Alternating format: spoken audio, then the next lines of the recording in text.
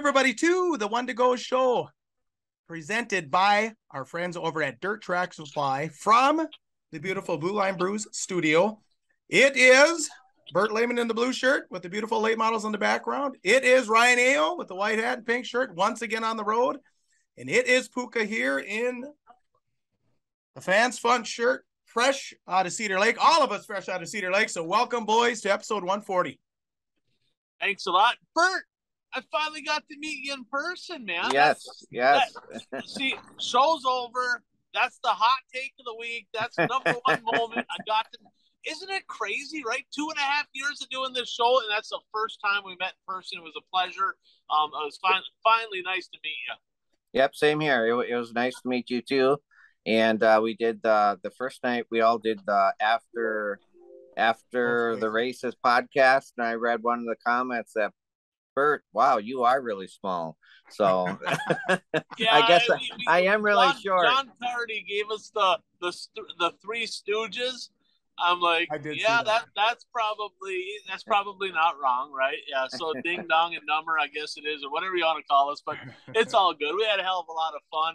And you mentioned Dirt Track Supply there, Puka. Little shout out to our boy Trevor Anderson, another podium, second place in the repairable vehicles Tri-State Late Model Series action at Wagner over in South Dakota, extending that point lead out. He can taste it. Just Trevor, take it home, buddy. Take it home. You're that close. Get that championship. Proud of you. And it was Old Timers Night also. I don't know if you knew that, over at the Cheyenne Speedway in Lisbon, North Dakota.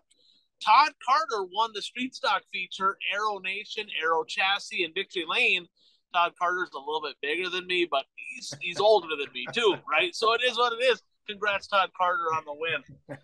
Yeah, so Dirt Track Supply, AFCO, Weld, Winners Gears, All-Star Products, Weir's, Sunoco, Hoosier Tires, QA and Shot, everything. So check them out, dirttracksupply.com. And by the way, speaking of Cedar really quick, last time my kids told me, I put a little TikTok up, 114,000 views. We went viral at the USA Nationals. So all of you jump on the One to Go Show TikTok and check that out. All right, let me get my agenda going here. Oh, okay. Here's where we're going to start. Sorry, because I'm recording here. Okay. So, Ryan, want to do a quick shout out to the drivers that go a little bit of the extra mile with the car shows, mall shows, all that good stuff. We talked about that. Bert and I did earlier this year about, get out there, promote racing. It's such a great sport. There's the good, the bad, the ugly, but we all love it, right? And I know how much time it takes to get your car ready, work on the car, get to the track, race, all the maintenance plus work and all that. But there's certain drivers that have gone above and beyond. And, thanks to all the fans, the drivers, everybody that's sent us pictures of the stuff they did. There was a ton of them, too many to mention right now. But getting cars for the sponsors, getting cars in parades, getting cars to the schools. And we threw a bunch of those names in a hat. We said that we got a little something there for Jeff Wood and Jeffrey Wood, hometown boys. It was drawn out. It wasn't a hometown favorite deal. There's a few people might call cheating on that one, but they've done multiple things. They do that car show over at the Sawmill every year, which is really cool. A sponsor there, so it's kind of a double win for them. And then just this past week, the 5 best days of summer, they had the St. Louis County Fair in Chisholm, and Jeff and Jeffrey Woods, they had their car at the fair on race day, which was a kids' night. I think they had something going on at the races to try to get more people there. So it's super cool to see people doing that. Jeff Wood, keep an eye out. We got a little something for you. Congratulations on that, and good luck the rest of the year. All right. Please, if you can, nail the subscribe button, nail the like button. We would appreciate that as we get going here. Okay, a quick blast from the past brought to you by Impact Health Sharing. Ryan. Yeah, I mean, if this is the time of year, right? So small businesses, people that pay for their own health care, this is the time of year you need to start looking at it. Open enrollment coming, and we're not too far away. So if you're paying too much for health care, if you don't have health care, give me a text, give me a call. I'll see what I can do. Maybe it might be for you, might not, but I'm going to see if I can save you some money. Been able to save people thousands of dollars. Great rates, great deductible. You can go to any doctor. Impact Health Sharing. Hit me up. Okay, episode 1. Go ahead. I just have to log off for a bit. You guys can keep going. I have to log off for just a little bit here. Okay, we'll keep her going. Blast from the past. So episode 140. Nada on the 140? Well, I do kind of. I think there was a Zimmerman. I don't remember, but I remember Dave Adams had the Crossroads Cafe late model, and I believe there was a 140. I don't. If somebody knows who that was, post it in the comments. But I have a picture somewhere of it, probably at home. So that would be the 140 I have. Don't know much about the guy, but of course we have some 40s. And you know, Puka, who do you have? Well, Dave Adams, that was my guy. Yeah, 40. The first Labor Day, I knew of Labor Day, but I took a nap, fell asleep. My dad grabbed my brother, didn't grab me, probably because I was too young. Dave Adams, whatever year that Dave Adams won the Labor Day shootout, 83, 82, something. So that's always kind of a sour memory, but Dave Adams is my guy, number 40. How about you? Yeah, and of course we'll talk Dave Adams. You got Dave Buzzy Adams, the human highlight reel, probably one of the best ever as far as entertainment goes. He's fun to watch. I love watching Buzzy. His kid Blake, he's got to be a year, maybe two, from getting in a big car. He's been running go-karts, so the tradition carries on. Dave Adams running the Rice Lake Speedway, and I just want to give an extra shout out there because last year we were probably a little critical of the track over at the Rice Lake Speedway, and I've watched a lot of races this year, and they kind of found something there. Great race in action every Saturday night at Rice Lake. Another one I don't have the year in front of me. You can look it up online, but a former Wissota late model national champion might have won two. For sure he won one, but Rainbow Rick Popovich. And I believe he won the national title in the 75 car that he bought from Larry Phillips, I think. I think he won in that car. But prior to that, he was number 40, and that guy could flat out wheel a race car from the Twin Ports. I don't know if it was Hermantown or Duluth, but Rainbow Auto Body Special. He was absolutely a rocket ship for many years. And then I got to give some love to my buddy in the T40, right? Interesting fella, right? If you know T40, if you know Danny Thomas, he's an interesting fella. But he can wheel a car. Puka, he stole one from me up at the Wissota Classic in Grand Rapids, and I kind of felt like I'm probably going to win this one in the Super, and T40 took one from me. I got second. He still hasn't let me live that down, but he's running a modified now, so good old Danny Thomas. But Bert had to step off there for a minute. That's okay. We'll catch him up. Our buddy Mason Aaron. Check out Mason Aaron's videos on YouTube, on Facebook. Does a great job. He's helping us with the editing. Sorry, buddy, we're giving Mason a little extra work right now because we're going to have to do some editing to get Bert back in. Not a big deal, but check him out. He does a great job. Does a lot for the sport. A lot of cool behind-the-scenes videos. If you haven't seen them, it's definitely worth looking at. So, with that said, what's next? Let's do the top 5 moments of the week, brought to you by Brad Parsons, Soil and Ag. Yeah, Brad Parsons, good buddy of mine, for racers, by racers. And let's face it, if you race, if you're around racing, you like to win. Well, if you're farming, you like to win there too, right? What does winning mean in farming? It means more crops, better yields, more profitability. That's what he can do for you. Give him a call. His number is here. It's posted. We'll post the number also somewhere on our show to make sure you can get a hold of Brad. But he has a lot of different products, and you can mix them right with your current spray package. Give his stuff a try. It's proven, and it's what you need to win in farming in 2022. All right. As you all know, Ryan Aho loves drama. We got a little bit of drama for the national point contender, Ryan. Take it away. Well, number 5, right? I've talked about this. Dexton Cook has had a tremendous season. He won last night at the Gondiclaw Speedway in the Superstock. And really, in my mind, not that there's not other talented guys out there, but he's the guy that if anybody's going to knock the 7A off the podium for a national title, it's him. But he's ruffling some feathers. And I mentioned it a couple weeks ago. There's a few people getting a little salty. So here's a video clip from this past weekend at the North Central Speedway in Brainerd, a final lap incident with the 46 of Dustin Nelson, who hell of a racer. He's won a lot of races. Me and him maybe ruffled some feathers on each other's cars quite a few times. My buddy Mike may have walked home after one of those incidents. Just saying. But you make the call, and you'll see what happened here. Last lap contact. Dustin Nelson got his spot, 78K to the back. Okay, was it on the 78K? Did he lose it? Did 46 drive into his left front? If he did he do it on purpose? I don't know. You make the call. You decide. And all I can say is this.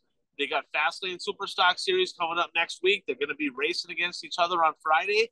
If you like a little high-octane Superstock racing, keep an eye on that 78K and 46. I think there's going to be more sparks flying before the end of the year. All right, number 4. For those of you that are podcasting on Apple or Spotify, you're going to get over to YouTube, get over to Rumble, get over to Facebook to check out the epic finish in the World of Outlaw Sprint Cars down at I-55 for the Ironman 55, Ryan. Yeah, Paducah, Kentucky. Puka, I've driven by that track a couple times now in the truck. It's like, God, I just want to stop there. It just looks like a badass place. But night number 1 of the Ironman 55, kind of the prelude, epic slider by Carson Macedo. It was a thing of beauty. Took the win. Night number 2, though, the reigning champ, the point leader, he one-upped them, right? They flipped the switch. Brad Sweet got it done night number 2, extended that point lead, and took home the $20,000 payday. Big week this week, Knoxville Nationals. Yeah, Sweet needed a win. It's been, I won, a couple of weeks ago, but I think he was sitting at 1 win for a very long time there. Speaking of Ironman, Wazota's Ironman, Shane Zabrowski. It feels like a year ago that we did this. It was probably 2. Win number 800. Now, win number 700 was cooler. It was at the King of Dirt at the I-94 Sure Step Speedway. Big show, right? This one here, nothing against the track, Fiesta City Speedway, regular night, but win number 800. Puka, most people don't have 100 wins, let alone 200 or 300. We're talking 800 feature wins. And the question I have for you, can he reach 1,000? Yeah, he can. He's 40-ish, 40? Yeah, somewhere in that neighborhood. Probably, I think Shane's a couple years older than me. He's got to be at least 50. He doesn't look a day over 60. No. So he's got 10, 15 good years. Yes, he'll get to 1,000. Bert, your opinion? That's a lot. Bert is back. Yeah, I'm back. I've been back for a while. I just thought you were ignoring me. That's all. I had to slide my screen. I'm not used to doing this on the phone. I'm always on the computer. So Bert's back. So yeah, Bert, your thoughts on that? I'm gonna say he'll come up short. 200 more is a lot to get. But I'm interested to hear your opinion on this. I saw this question posted on Facebook about this. It's well known about all the feature wins that Dick Trickle amassed over his career. So the question was, what is more impressive? What Dick Trickle did? Well, maybe not what's more impressive, but is this on par? Is Zabrowski getting 800 wins on par with what Trickle did with all the features that he's won? It's hard to compare, right? Because Dick Trickle raced a lot of ASA stuff. And it's just a different realm, right? I guess you can't really dog the person for the era they're racing in, right? It's kind of tough to do that. I will say this, both of them had very accomplished careers. Dick Trickle he did a lot of dirt stuff too, right? But a lot of it was on asphalt, so that don't really count. Just kidding. Kidding, asphalt people. Don't no hate me out here. But Puka, you got a thought? To me, Shane's are more impressive. Dick Trickle time trialed and started up front. Shane Zabrowski earned his way in and has to start 8th every night. So Zabrowski's wins are more impressive. We have to remember that. This is, he's not a member of a professional racing tour where, we heard Bert's going to talk about it later, probably the whining, passing points.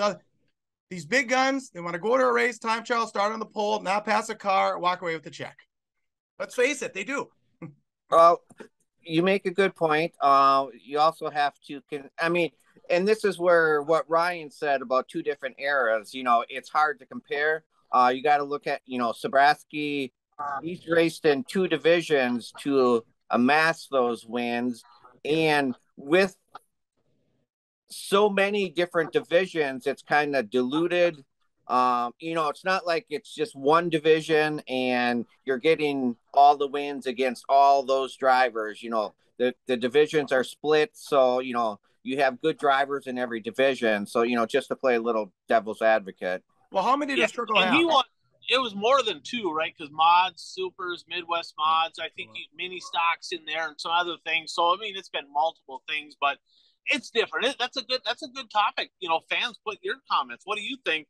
Is Dick Trickle's, you know, all his wins more impressive, or are Shane Zabrowski's? I will say this. Shane, so first of all, I want to note, Bert said Shane's not good enough to get 200 more wins. Okay, I want to get that out there. I think he can. Now, second thing is, you're not going to meet a more humble guy, right? Usually somebody who wins that much, and let's be honest, they're an asshole, right? They're cocky and they're all that. The whole Sabrowski group, Shane, his family, everybody involved, they're just top-notch people. And he acts like he's done it before because he has. And he's never that guy that thinks he's better than everybody else, even though, let's be honest, he is. So Shane Zabrowski, he's the man. 800 feature wins, that is dang impressive. For the record, I didn't say he wasn't good enough. I just don't think he's going to race long enough. That's not what I heard, but maybe I cut out. I'm not sure. So how many wins does Trickle have? Or does it, if somebody doesn't know the number, we'd want someone to put it in the comments. Yeah, I don't know off the top of my head how many Trickle has. Okay, maybe one of our guys, Mike or Brad or Jeff or somebody, do your research, put it in the comments. We'd appreciate that. All right, one of the biggest events in all of Wazota, sometimes, like to me, gets a little overlooked because it's right on the eve of the USA Nationals. But last week, Rice Lake, once again, the Little Dream, Nick Trainer, taking it home, Ryan.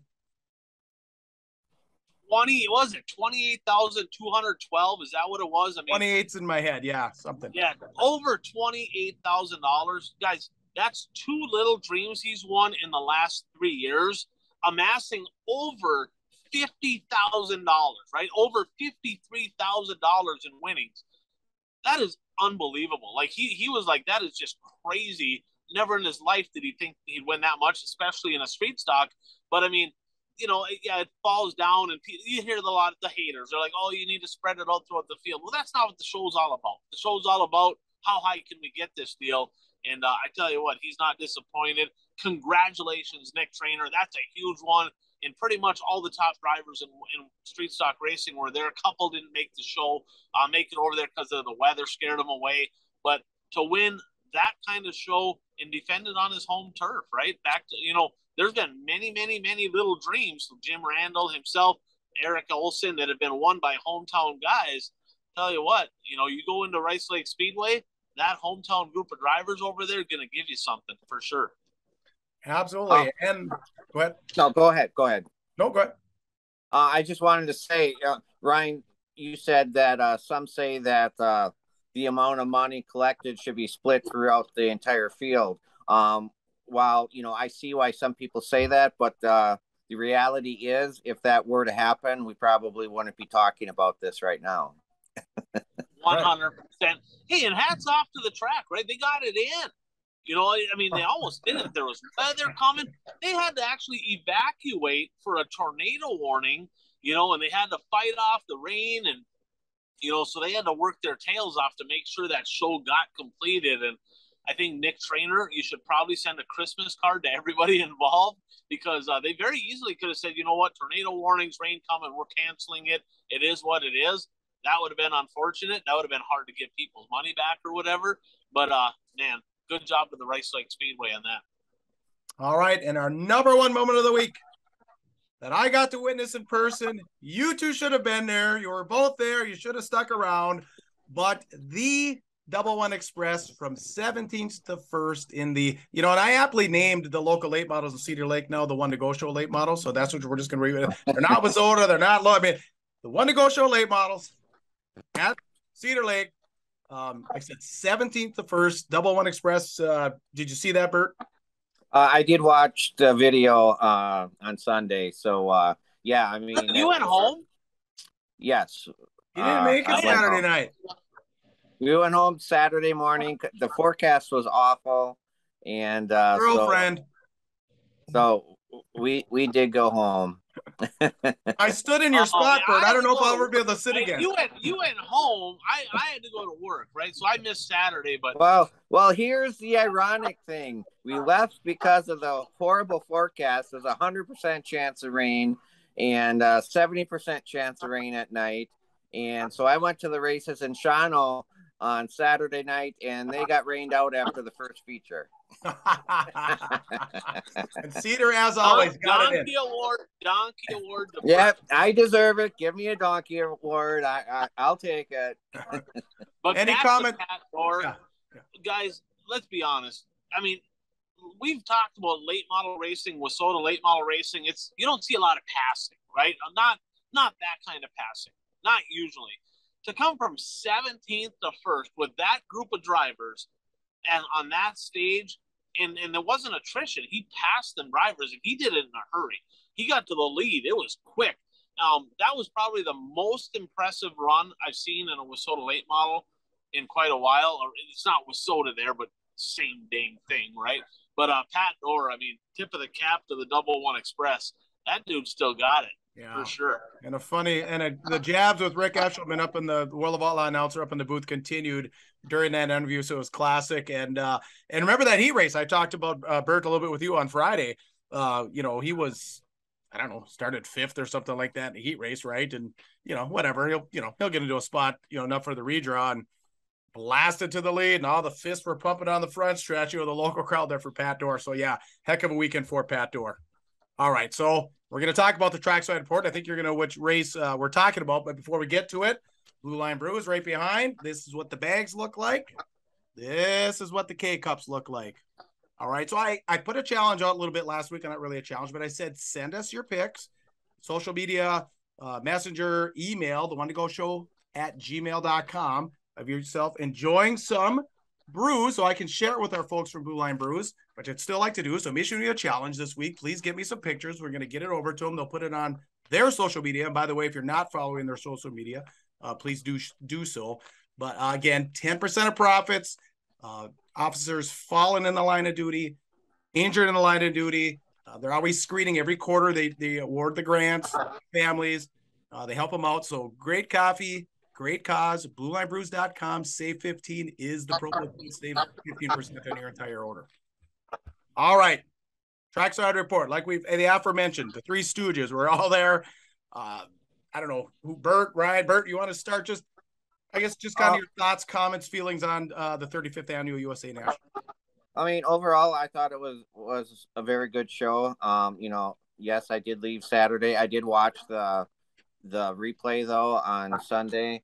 And I do have to mention Jake Tim in Friday's recap video.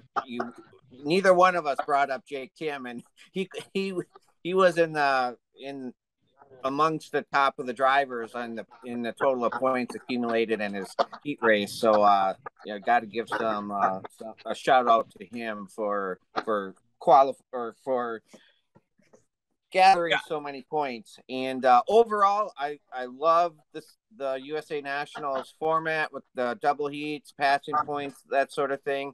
I would like to see one tweak done after what happened this last weekend. I would like to tweak the dash a little bit. So because Tyler Erb was at the top of the points, and they redraw for the starting positions in the dash, and he wound up starting in the back. And Davenport was, I think he might have been the last car in the dash, and he draws the pole. I think the top 4 in points should redraw 1 through 4, and then the next 4 draw 5 through 8, and then if you start back and you make it to the front, then you deserve to start on the pole. But I mean, I'm a JD fan, but I didn't think that he deserved to start on the pole in both those races. Go ahead, Ryan. Yeah, I'd agree with that. So, but JD was dominant, right? He really should have won both nights. The first night, of course, unfortunate. It sounds like ignition. Not exactly sure what in the ignition system, but somebody said they heard a pop and something failed there. Marlar was kind of there, but I don't think he would have had anything for JD. Night number 1, the night I was there, I mean, I talked about this on our post race. To me, the show was the B1 Bomber. It captivated the crowd. Hometown guy. Best race of the night was a heat race between him and Tyler Erb. It was absolutely epic. Everybody was on their feet. And then in the feature, the class of the field was JD and Marlar, for sure, right? But the race was, between the B1 Bomber and everybody else, and he was there in a hell of a second place finish. Great to see. Congratulations. The rest of the weekend didn't go very good, but to be able to finish second, night number one, that was awesome to see. Of course, got to meet Bert, right? That was a win all by itself. That's a highlight. Want to thank my buddy Merle, right? Because I was driving, I was working, and I parked over in New Richmond, and my buddy Merle came over and picked me up, brought me to the track. So hats off to him. Thanks for that. Congrats on getting the show in, right? The fact that they fought the weather and, they got the show in, and Puka, there was moisture on the track. They didn't cancel. Just saying. And it actually provided some good racing. Misting during a B feature, and they actually piled up twice. And we thought, they're gonna. If you saw Lance and when this was the World of Outlaws, we thought, they're gonna red, and they just kept going. We're gonna get this show in, hell or high water. Yeah, it was a little sketchy, but it's like that's like old school racing. You back in the day, you did what you had to do. You raced, and now a lot of people are like, oh, we can't have that. But I thought the crowd needed it. You got to finish the show. And it was a little bit of a bummer, right, that they didn't be able to start the features later. We all understand they had to do it. They didn't get to do the lights out deal. But I'm here to tell you, Chris Steppen and Rick Eshelman still, even without the lights out, the way that they announce them and the way that their voice inflection, and is there a better driver's intro than the USA Nationals at Cedar Lake, even without all the extra stuff? I thought it was incredible. Oh, they're fantastic. I love it. So overall, a great event, great atmosphere. It's a true crown jewel. Little light. There were several cars that I'm going $50,000 to win. Where's T-Mac? Where some of these guys not there. Devin Moran. Why? Where Ferguson was talking about coming up. We'll talk about him in just a minute. Thinking, RTJ, what do they got to do? So here's a question for you guys. There's some top tier late model guys, right, that were not at the USA Nationals, and some of them, it's like, why not? It's $50,000 to win. Why? What do we got to do to get a few of them other guys there? I think, and even Bronson left. The Simpson brothers weren't there a little bit, and RTJ and Hoffman were both fans fun guys that didn't show up. I think what it is up here, you're so far north. Even though you're only coming from Illinois, if you went to Fairbury, but 50,000's fine to win, or maybe go 55. But what was the starting pay? Is it 2,500, 3,000? Maybe that's got. Look at what they do out at I-80, 5,300. So maybe that start pay's got to get up by $500. Bert? That could be. Yeah, possibly. I know. Being this far up north, that's a big hindrance to getting some of the drivers to come up here, and that's unfortunate because it's always really good racing. Another one, Hudson O'Neill. He doesn't. He wasn't there. But some of the drivers the Fans Fund brought were impressive. It was good to see them make the trip up there. The 10 car. Well, he needs a donkey award, right? We got to give him a donkey award, right? Garrett Smith? No, Joyner. Joyner, yeah. Joyner. Come on, man! Like, he was fast. He was legit fast the first night. I think he time trialed second quick in his group, and literally drove right past the scales and didn't scale. How does that happen? I just don't understand, right? And then Bert, Eastern Wisconsin. How many Eastern Wisconsin guys were there? One. Yeah, there's normally more than that. Bert, can you do a seminar over there for the Eastern Wisconsin guys on how to tighten lug nuts? Can you do that?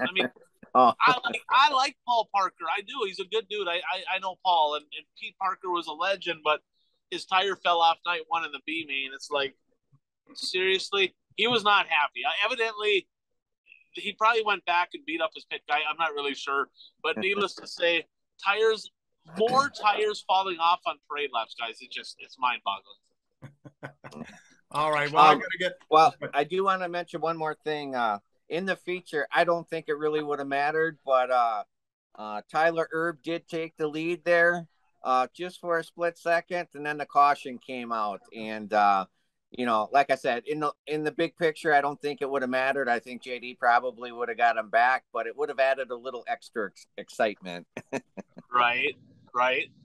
Well, I'll go through mine. Just thank my Wisconsin boys. They wanted to see the license plate they made me last year. Remember, I ran around with this for a day last year. I had no idea it was sitting on the front of my car. So, Doug, Copper, all you guys, I'll have it forever. I also want to thank the Mad Capper down in Stillwater. Took care of me and my kids on Friday. Thanks everybody there. Sarah, I know you subscribe, Sarah, so hi. And like I said, thanks for everything.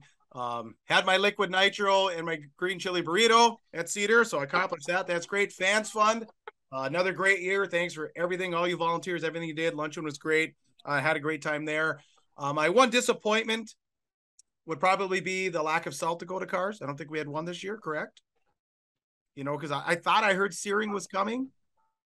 I was surprised he wasn't there. The McDonald's performance, 2 years ago was very impressive, so I almost said it last week. One of the things I'm looking forward to is the number of South Dakota cars that would come. So with that being said, let me ask you guys a question here. 41, I think it was 46 in the Outlaws, 41 on Friday with the local One to Go Show late models. With that kind of, because remember the legendary, since we've been doing the show, they're 18, 19, they could barely maybe get 20 late models. Is this show taking some of the shine off that late model portion of the legendary? Is this the big event now versus what used to be the Wisconsin 100? I think it's just two different animals, right? Because no disrespect to the One to Go Show late models, right? Because they put on a hell of a show, right? Yeah. But everybody goes there to watch the national touring drivers, so I don't think it pays all that good, right? I think it's $2,500 to win, but I don't know I don't think it pays back all that great.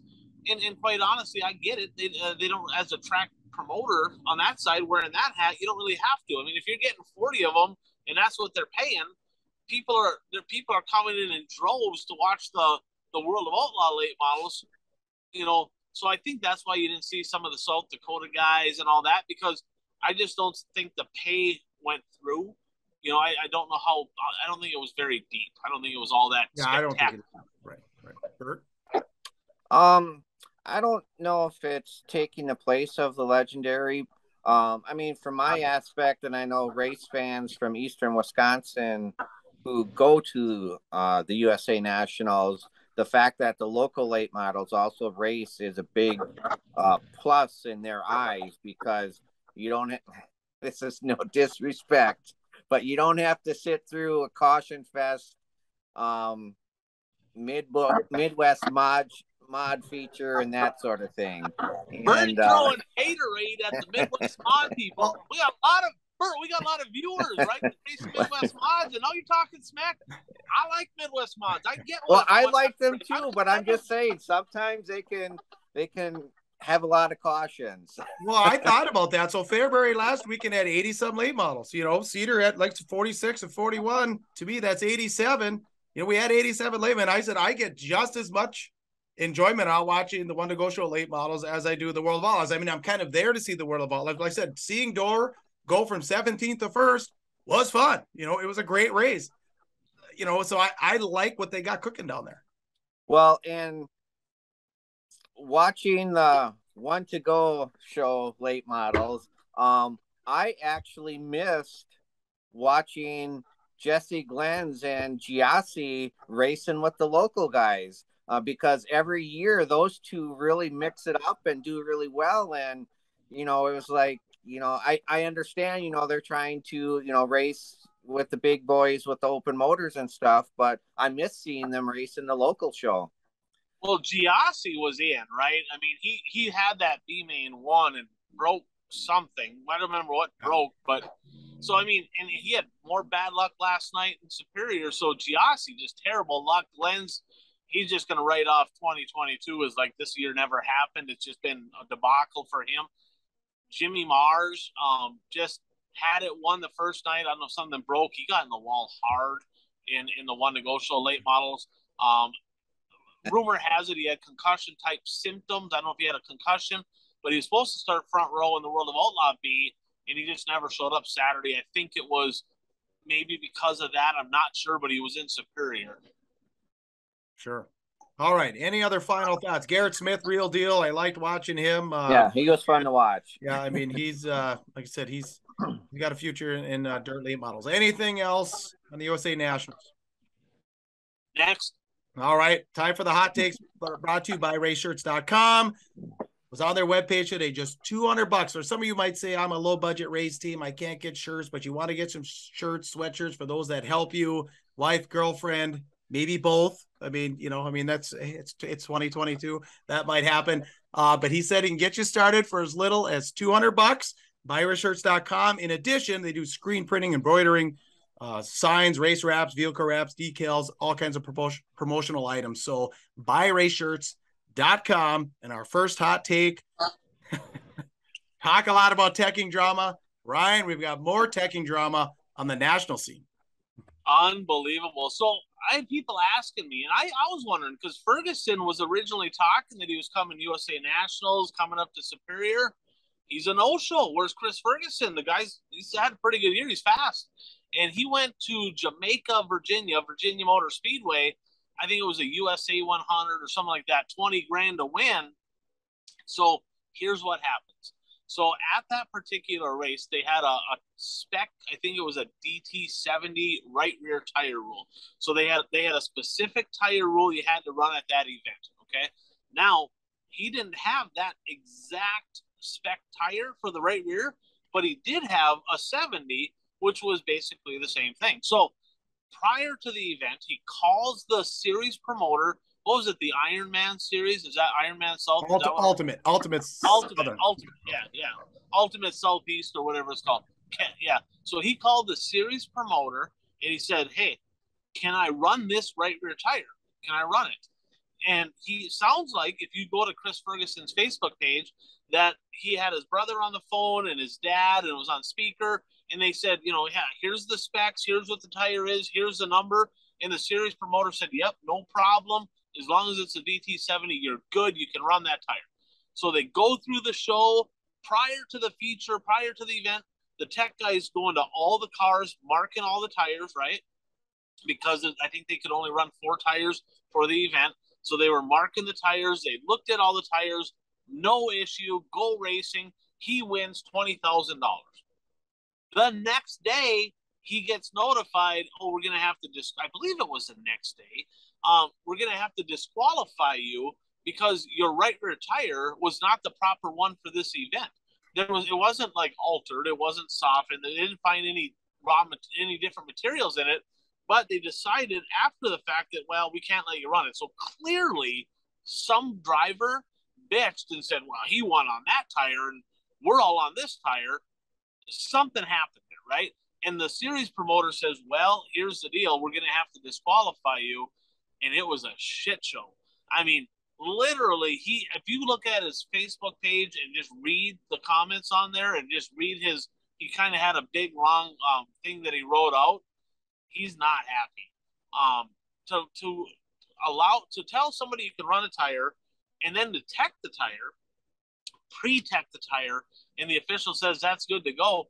The series promoter went on to even say, well, the tech guy didn't even know what he was looking at. Really? That's where you're going to go with this? So $20,000 payday, guys, that got wiped away. It's not getting paid. Honestly, I'd probably burn somebody's house down. I'm just saying. Anything, Bert? Well, I just want to say, I mean, if everything went down the way he described it in his Facebook posting, yeah, I mean, he has a legitimate gripe. I mean, one thing I always, when a driver is penalized for a rule and then they say, well, I didn't realize that you did it that way. You always think, well, it's the driver's responsibility to find out what the rules are and according to what he posted, that's exactly what he did. That he asked if he could use this specific tire and he was told that he could. So, in that regard, he did everything correct and, he's got a legitimate gripe, in my opinion. Well, it'll be interesting. Go on the record really quick. That did not happen at the Gondikla Speedway. Don't put that on him. Well, we'll see this week now. There'll be plenty of time for the Ultimate Series to respond here today, tomorrow. And if they don't respond, I think it's a situation where they're going to give themselves a donkey award, kind of like the World of Outlaw Sprint Cars did for the incident at Weed Sport last week with Hot Shell. They can give themselves a donkey award. Just real quick on that, this is not even in our notes, but basically no punishment for Sheldon. The results stand, but it is okay to throw a helmet during the race onto the track, cause a caution. There's no problem. And I said last week, like Brian said, Turbo gets a year. I said, there is no way Sheldon's getting a year. As a matter of fact, I said, I kind of was on the side of Sheldon. I think Wu made a mistake. I think they admitted they made a mistake. Yeah, that was interesting. I mean, two wrongs don't make a right. They probably did make a mistake, but what he did there, I was flabbergasted he didn't get penalized. Now, Brad sent us over some comments saying that the official from the incident with Donnie Schatz a few weeks back, with Donnie Schatz's pit guy, yeah. Sounds like that official got suspended or maybe terminated. I'm not sure, but there was some repercussions there. Yeah. All right, so let's move on. So we have a fan question of the week. So Bert, like Benji the Cross, he has a habit of racing 2 classes here and there out east. Yes. Mullen yes. here and there. Yeah. Okay. Yep. Fan question of the week. Here we go. Should drivers that field more than one car have to pay twice for a wristband? Ryan, let's hear your thoughts. Well, it depends, right? If it's an event where there's a car fee, like a driver fee, or like a draw fee they have, well, then you got to pay for each individual car, right? But if you're paying just for per person wristband to get into the pits, well, then absolutely not. You know, Bert, do they have to pay for 2 wristbands over there? Do you know? I do not know.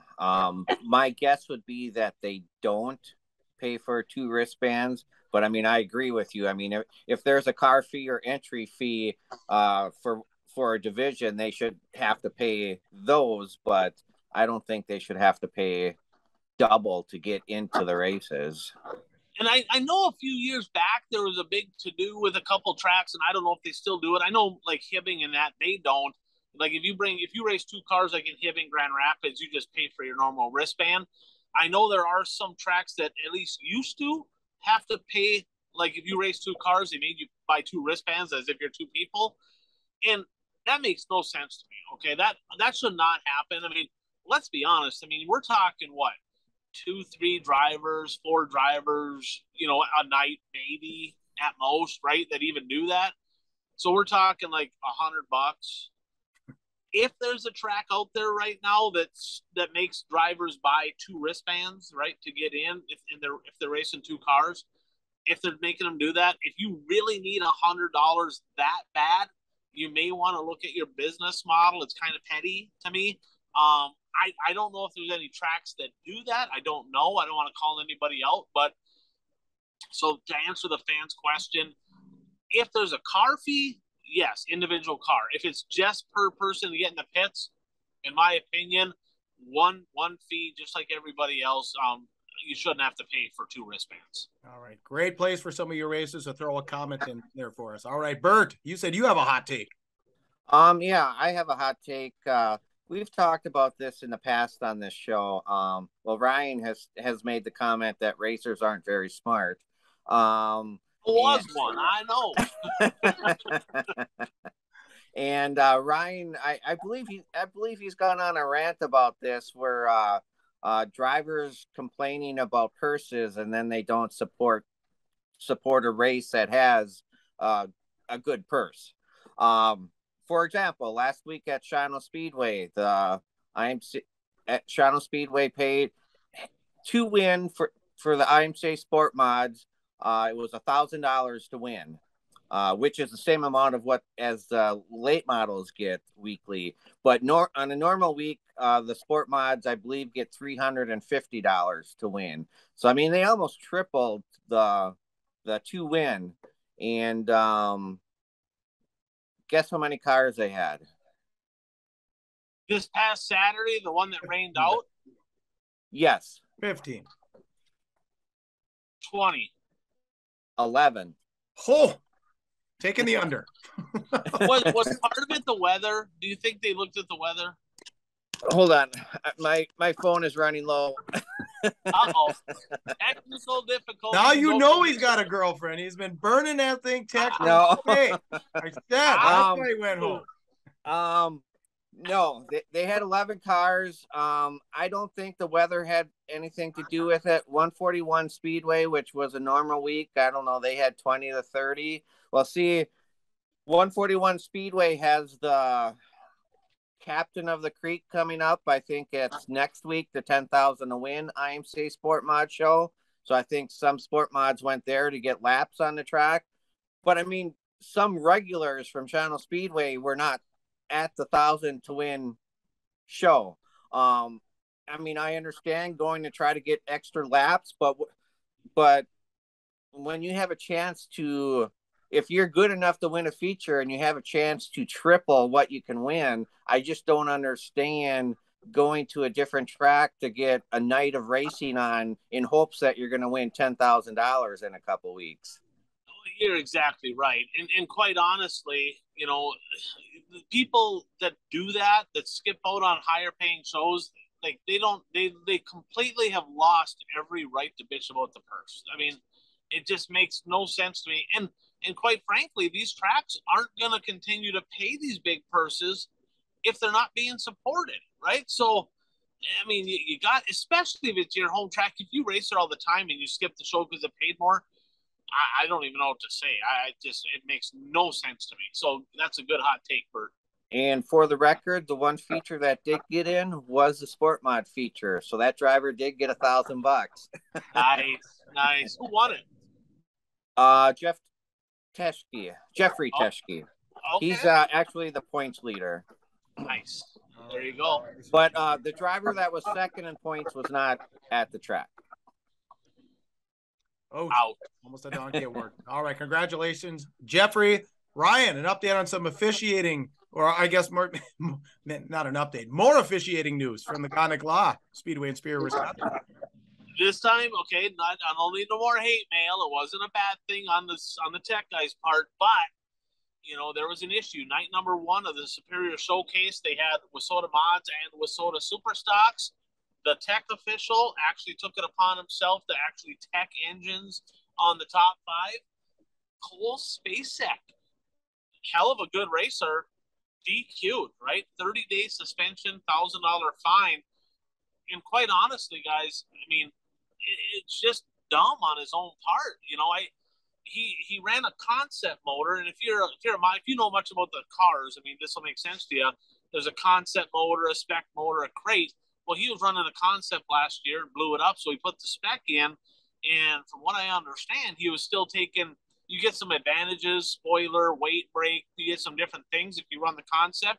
Well, he had the spec engine in with a roller cam, roller lifters for sure, maybe cam. I'm not 100% positive. I'm assuming he got caught. And quite honestly, he was faster last year.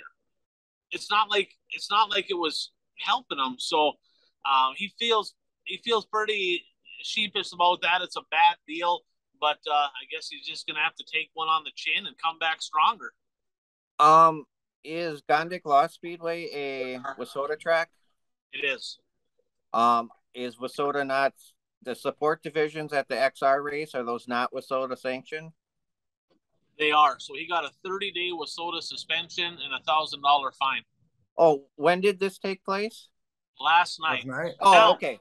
Because I was going to say he raced last night. Okay. Yeah. And there's some different options with WISSOTA. We'll see what he does. He can pay a double fine and come back. If that happens, we'll talk about that rule because I think it's stupid. But we'll get to that. But here's a little something on the teching side, guys. Somebody dodged a bullet. Okay? The Iron Man, Shane Sabraski, dodged a bullet. Okay? So, and I'm going to tell a story because this almost happened to me a couple years back. So, Sabraski, obviously, he has the 7A and the Superstock and the mod, right? The West Metro Buick GMC cars, right? That's what he runs. But every once in a while, he'll hop in a B mod for another guy and race the Easy One car, right? So he goes down to the Viking Speedway. This a couple weeks back, and I saw it because I mean he was DNFing. Randy Loggy was racing this car, and he was having all kinds of, it just wouldn't run, right? Well, when you got a miss, you're changing everything. You change distributor, switches. He disconnected the tack wire. He did all kinds of stuff. And then he's like, well, Shane, you want to drive it? Shane goes out and drives it. And they didn't have the rev box, which is the rev limiter. You've heard about the chip rule and all that. There's a rev box that actually plugs in through the tack that wasn't connected.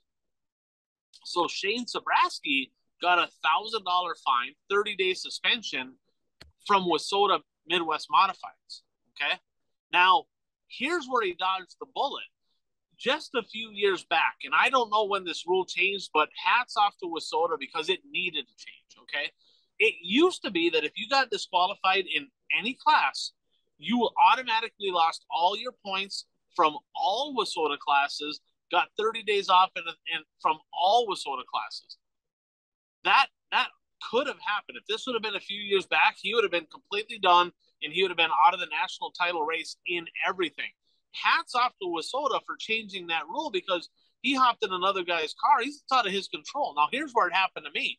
So my first year in the modifieds, I raced a guy's car over at the Gondikla Speedway at the Northern Nationals. And I was running my mod, and he says, hey, do you want to run my super stock? I'm like, well, sure, I'll run it, right? I went out in the heat, guys, and I just absolutely stomped him by like a straightaway. And I'm like, I told Changa, my pit guy, I'm like, this thing's fast. This is fast, right? I'm like, I don't know what's wrong, but it's fast. Well, I saw Bill Engelstad, and me and Bill, it's not a secret. We haven't always got along, right? But he took it upon himself to look me straight in the face. He's like, is that super stock legal? I'm like, no idea. He goes, remember, if you get caught in that, you lose your points in the mod. And I got 4th in national points that year. We had a hell of a year, 2nd in the Como series and all that. He's like, just keep in mind, right? If you get DQ'd in that car, you're done in the mod too. I'm like, noted. Noted. I got like 10th, 11th. I mean, I was terrible, awful. And I'm like, I ain't touching that thing with a 10-foot pole, right? A couple weeks later, Kevin Eater jumps in that car at the Red Clay Classic, and he finished up second. He might have won, but he was on the podium for sure. Well, they took the engine apart that night. They checked in the side plug. They found some stuff, 30-day suspension, $1,000 fine for Eater. That almost happened to me. So Shane Sabraski, I know he listens to the show. Thank your lucky stars, right, that they changed that rule, and they should have, right? Because if I ran that guy's car and got DQ'd, I shouldn't lose my mod points. That don't even make sense. It doesn't have nothing to do with each other, right? So you shouldn't, but there's a few people out there that are old school saying, oh, he should have lost his points and everything. That's hogwash. That's a bunch of bullshit. I don't think he should have lost his points and everything else, but he very well could have if it would have been a couple of years ago. All right. Well, speaking of God, Nick, so they're racing right now, night 2 of the Superior Showcase. 42 cars last night. The no-fault rule kind of strikes again. Shane Clanton wins, second XR win of the year. Remember, he won the 40 grand down in Bellevue earlier. Pretty dominating win, but the no-fault rule, Shane Clanton making friends. Who wants to start? Bert, comments on Mr. Clanton?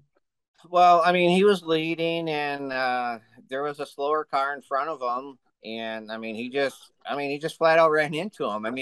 It wasn't, okay, he was trying to pass him, and he slid into him. He just basically pushed him out of the way, and the slower car spun. Clanton kept going, and Clanton got to keep his spot. The caution came out. Clanton kept his spot, had clean air ahead of him for the rest of the race. So yeah, he made another friend. He's making a lot of friends this year, especially in Wisconsin.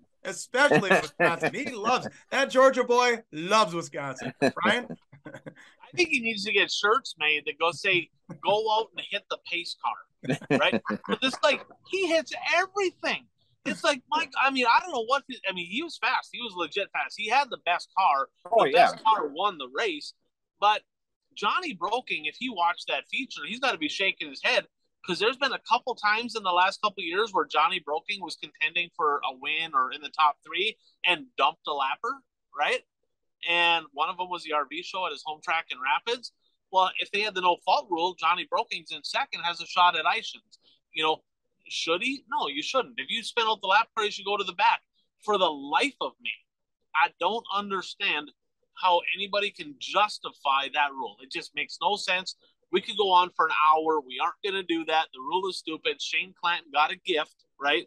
But the no-fault rule strikes again. And Ryan, you had to make a comment on a few guys that pulled into the pits that ended up putting the race suits away. Well, Trevor will, and I don't know if something broke on their car. I don't think so. But Trevor Wilson got there. I don't think he even time trialed. I don't believe. Dave Flynn time trialed not very well. They both had WISSOTA stuff, and both. I don't know if their cars broke. I'm assuming not, but they both loaded up and said we're out. Right.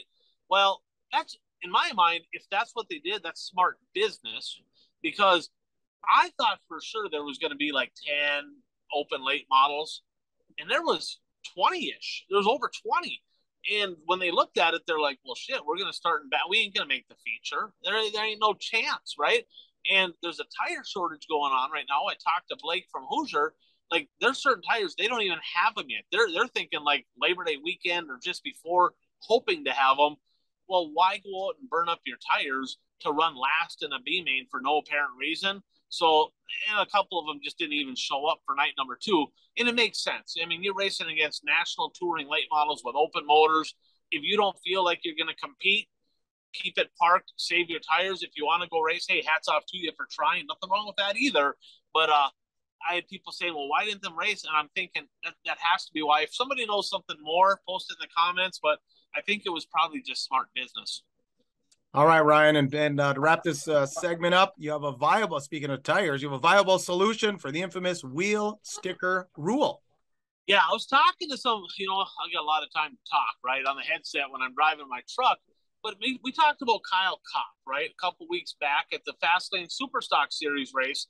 He finished in the top 5. He got disqualified for a sticker falling off a wheel. So I want you to understand this. So you take a wheel, a steel wheel, Bassett wheel or Arrow or whatever. They all have embedded in them a stamp, right? They're stamped WISSOTA. There's also a sticker on there, right? And they all have a different number on them. And that's how there's some money that goes to the point fund that comes from that deal, right? Well, if the sticker falls off and a tech guy catches you, you're illegal. Automatic disqualification. Okay. Makes no sense. So I was talking to John Kopp down at Cedar, right? And earlier this year, they kind of did some creative stuff with the deck tin, and he's like, hey, we wanted to try it. TRC wanted to try it. Billy looked at it and he said, no, that ain't happening. Fix it for next week. And John's like, I kind of figured that was going to happen, but they didn't DQ him for that, right? But then they get DQ'd for a sticker falling off. So the solution, after talking to some different people about this, is why don't they just look at it? And if a sticker falls off, look at that wheel, right? If it has a stamp, it's a fix-it ticket. Mark that wheel, confiscate it, make them not run it, and then make them certify it, right? All they got to do. Why does WISSOTA not have stickers, right? They should have the stickers themselves. If the sticker falls off and it's certified, make them purchase another sticker, right? Whatever they got to do. I mean, if it's stamped, it's clearly legal, but it should be a fix-it ticket. Make them get it recertified or whatever. And I think that would be a simple solution, is that should be a secondary deal. Now, if you get caught 2 or 3 times with stickers falling off your wheels, okay, start DQ them, right? But if it happens once in a sticker, it's a fix-it ticket. Let's not overthink this deal. Keep it simple. Well, I remember, it reminds me back in the day, Nesbitt, he had some old wheels and rock chips, especially on the inside. People don't realize how many rocks and how much sandblasting they're taking. I mean, it can't be very hard for a sticker to get lifted off of a wheel in a race car at a dirt track, So right. I agree with you there. So yeah, throw your comments in right here. We appreciate that. All right, time for who's hot, who's not. Yes, sir. Well, who do you got, Puka? Let's start with you. Who's hot? I mean, how about Kevin Eater? Getting her done on the big stage, popular win. Dirty. Yeah, totally. Having a lot of fun. Didn't get to talk to him on Saturday like I had hoped, see how late the party ran. But definitely in the hot seat right now, Kevin Eater. Bert? I'm going with Superman. Added another 50,000 to his pocketbook. Yeah, I mean he should have won on Thursday. Also, was leading. Cost me 2 points. Him not winning on Thursday night, and but I mean he won the big show, so I gotta go with him. Yeah, I think 1.6 million-ish dollars in winnings for JD so far this year. I think what I heard coming off the weekend. Ryan? Will he? I got a quick question. Will he hit 2 million? I think there's a very good chance he will. Because he's going to all the big shows. You know, he's not following a series. So pretty much any race he races in is a high dollar show. So what do we got? The XR winding down, but the XR's got that bonus at the end. Do you remember how you qualify for that? What is that? You have to hit all the races or majority of the races? And you can double your the Vegas win, the yeah. Desert win. And then we got 100,000 Dirt Track World Championship. What's the world paying this year? 55? In that range, yeah. 75 at Florence, 50,000 at the Topless the next weekend in Batesville. I'm going to take the under. I'll take the over. I'm gonna take the under. It'd be super cool. It'd be a hell of a story, but I'm gonna take the under. But it's gonna be close. It's gonna be close.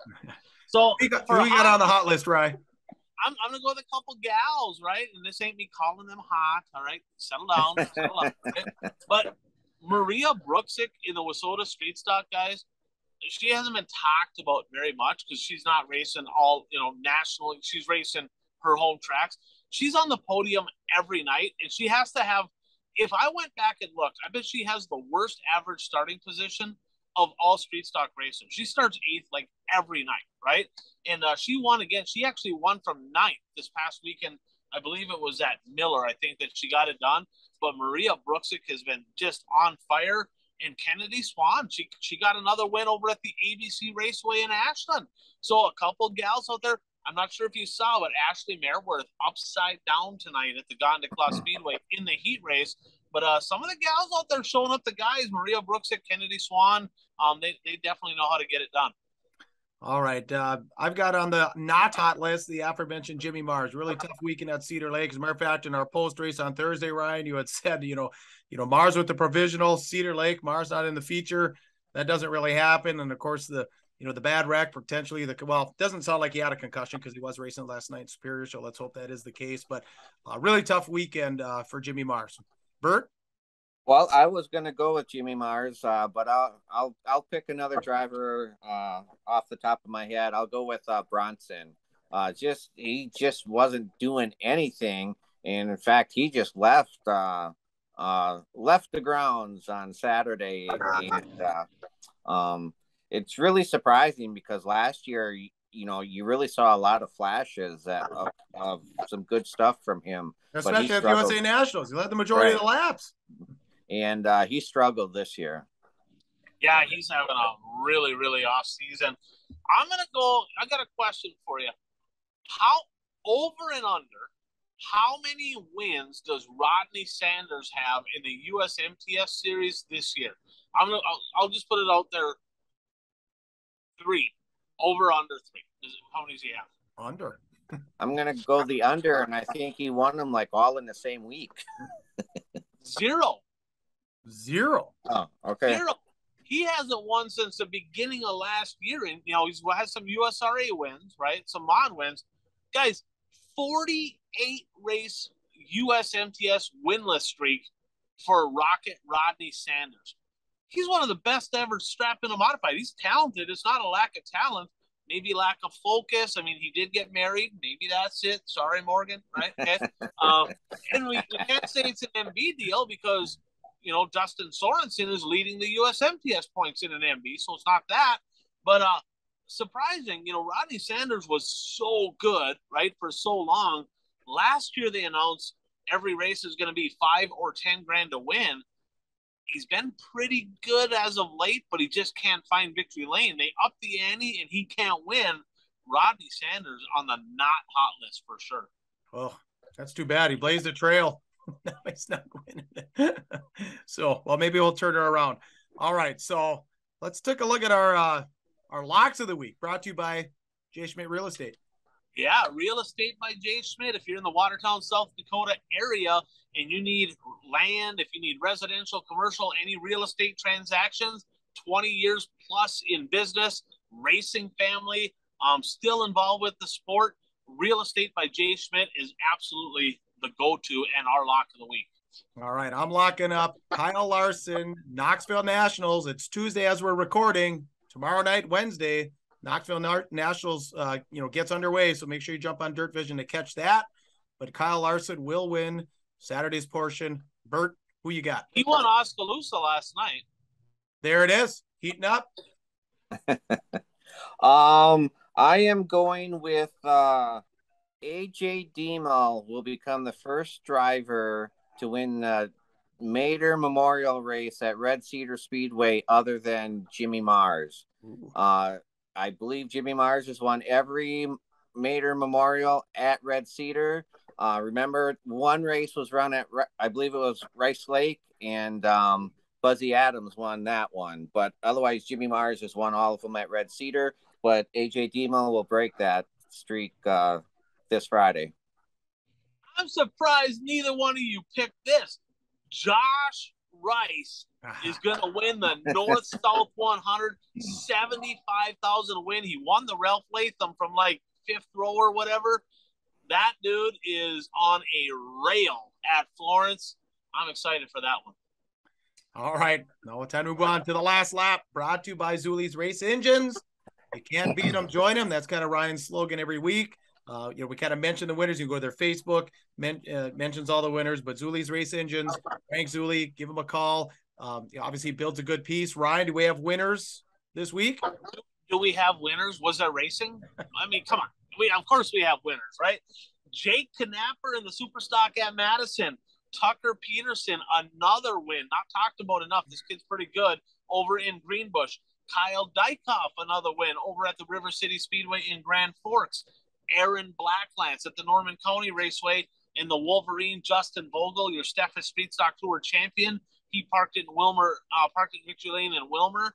Tell you what, them Zuli Race Engines, they keep finding Victory Lane. Several heat wins at the Little Dream, but they did not get in Victory Lane in the A main. Zuli'sRaceEngines.com.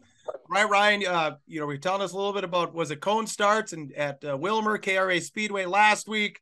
So you got some follow-up news on that. I got a text message from one of the track board members. Well, I won't name him. And he said, hey, that was really cute, right? That was cute. Offering people a free tire for burning the cones. Good concept, right?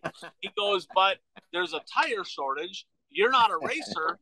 You can't even buy a tire. Valid point. I might have to give him a gift certificate. He's right on.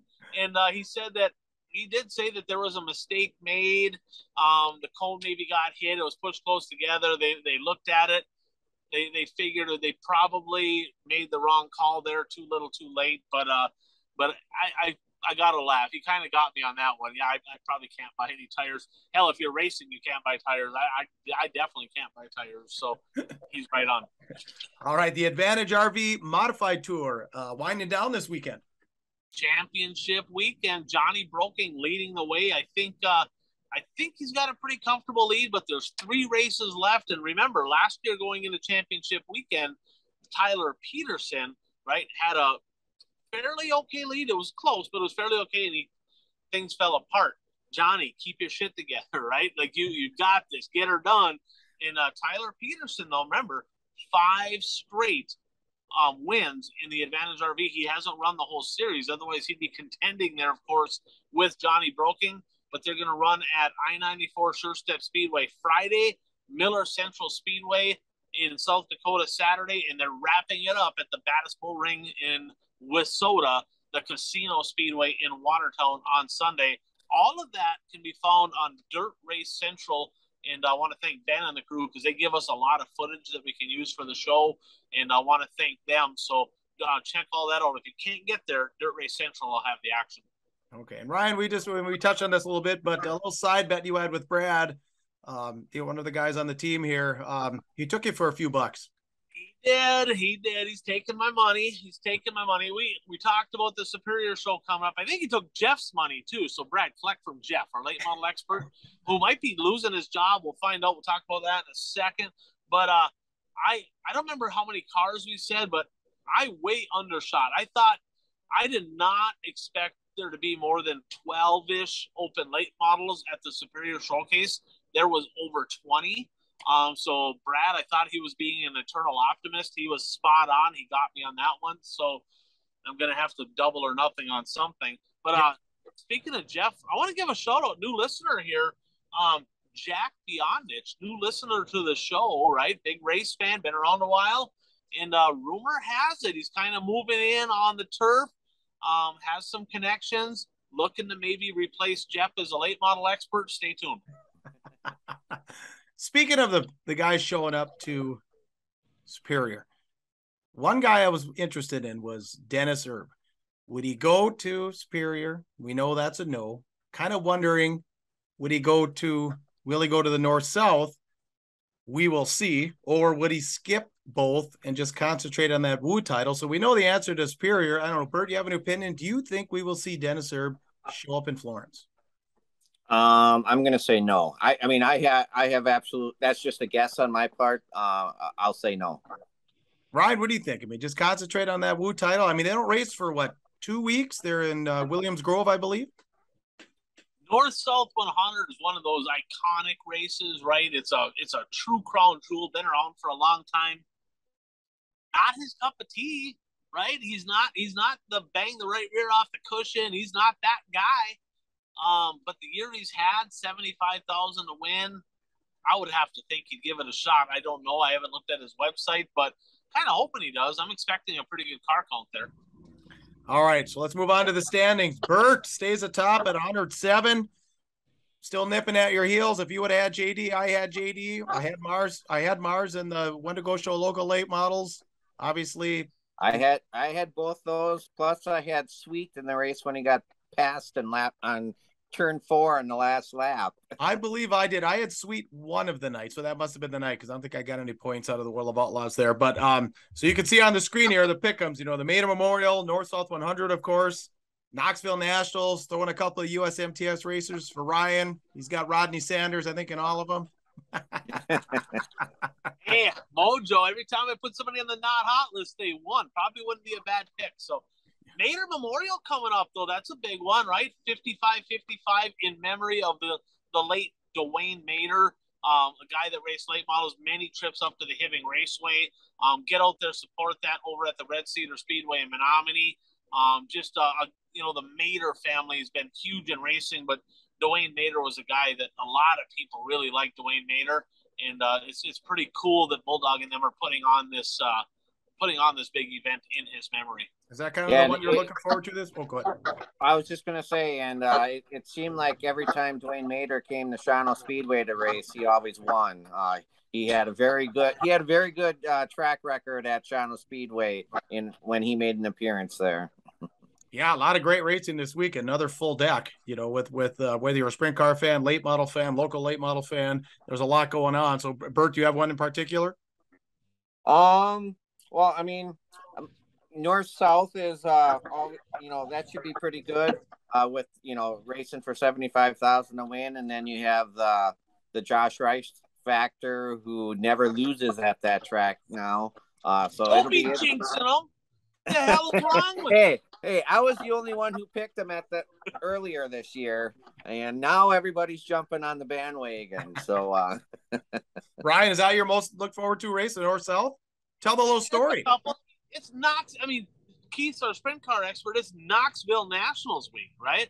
So we're talking about it's the biggest week in sprint car racing, the Knoxville Nationals. It'll be interesting to see them locals. That Brian Brown, he's quick at home. Josh Martin. Is it going to be somebody from the local area? Is it going to be a PA posse? Is it going to be a Woo regular? Is it going to be Kyle Larson, who's none of the above? There's all kinds of different things that could happen. That's going to be a good one. But guys, get this. So I'm driving for Halberlines, right? And I'm looking at my loads, and I went down to Nashville, and I come back up, and I'm going, where am I going next? I deliver in Cincinnati, Ohio on Friday. So I got to looking, and I'm like, what's by Cincinnati, Ohio? Florence, Kentucky's 20 miles away. Guys, I don't think I'm going to have a load on Saturday. I'm not 100% sure. I'm hoping not, knock on wood. I will be at the North-South 100, and they got the Dirt Late Model Hall of Fame. The new inductees going in. I get to check that out. So I'm gonna sneak on over there Saturday. We'll see what time I get on Friday. Maybe I'll try to do that. I already checked with the company if I could take some personal conveyance to get over there. So never been to Florence. Watched races there. Josh Rice is worth the price of admission. 75,000 to win, right? And I believe it's going to be on Flow Racing, so you can check it out online if you're not over there. But that race, I'm super looking forward to that one. Awesome. Well, get us a little coverage down there. Keep us posted, all of us. That'll be great. All right. Anything else? Like I said, Knoxville is kind of the one for me. Like I said, it's the biggest one. And remember, normally they come off Knoxville. Actually, back in my days of living in Montana, they'd come off Knoxville. They'd do out the Western Swing. They'd get out to Billings, Rapid City, maybe head out to Skagit, kind of head out in the far west. Well, I'm pretty sure. We'll have to get this for next week, but I think next week they moved the Jackson Nationals. They put that other race, the one that Sheldon won. Now I can't think of it. Was it 100,000 to win? What they called the High Banks. Yeah. So I think the Jackson Nationals, which were a couple of years ago, remember the Woo late models raced with them? They raced 20 grand to win. They had like 20 late models. But I think that's already next weekend. So they're going to go back to back with two pretty, not just big shows, but the tradition, what do you call it? The prestige of those shows. They're going to go back to back weekends. So pretty intense 2 weeks here for the World of Outlaw Sprint Cars. Absolutely. So looking forward to it. But that's all I got. I mean, that's a lot of content, a lot of racing. Get out to your favorite track. If you can't make it there, jump online. One more shout out, Dirt Race Central, all the Wasota action. They'll have the Mater. They'll have the Advantage RV stuff. Check that out. Bert, isn't there a Dirt Kings race too? I believe Sunday night they go to Angel Park Speedway down by in Sun Prairie, Wisconsin, which is near Madison, Wisconsin. And then actually a week from this Friday, then they go to Mississippi Thunder for that 10,000 to win show. Yep, and then that Saturday is the rescheduled 5,000 at Cedar. Keep that in mind. So there's a chance Puka will be back at the Cedar Lake Speedway, make another appearance. Well, as a matter of fact, there's a chance Puka will be at the Mississippi Thunder Speedway, but based on weather, based on all kinds of other things, but there is a chance that maybe I'll do that little loop. I'd like to get the Mississippi Thunder. I haven't been there yet. Hit Cedar on the way home, pretty easy. All right, that's it, fellas? That's it. All right. Please, like I said, like and subscribe. Racers out there, share the show. We'd appreciate a share. It's kind of how this whole game works. Kind of get the word out there.